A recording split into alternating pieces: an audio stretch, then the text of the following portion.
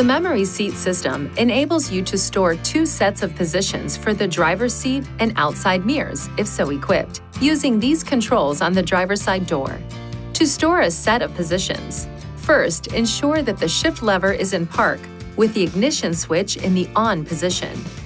Adjust the driver's seat and outside mirrors to the desired positions by manually operating each adjusting switch. Push the set switch, and within 5 seconds, push memory switch 1 or 2. The indicator light for the pushed memory switch will illuminate and remain on for approximately 5 seconds. If the memory has been stored, a chime will sound. If a new set of positions is stored in the same memory switch, the previous memory positions will be overwritten. If you have a vehicle without navigation, stored memory positions can also be linked to an intelligent key. First, store a set of memory positions. When the indicator light for the pressed memory switch is illuminated, press the unlock button on the key fob. The indicator light of the linked memory switch will blink.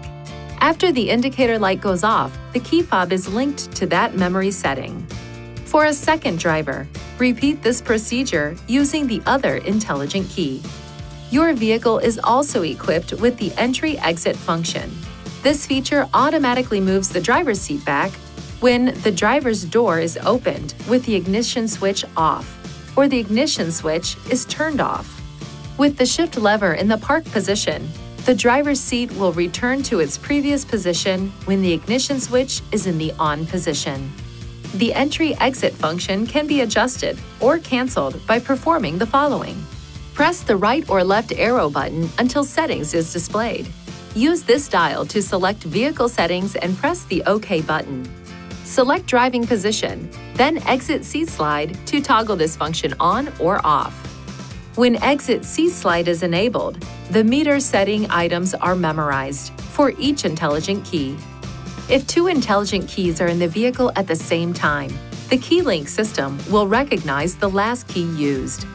If there is a desire to change to another key in the vehicle, turn the engine off. Press the unlock button on the intelligent key that you wish to use. Start the engine. Please see your owner's manual for important safety information, system limitations, and additional operating and feature information.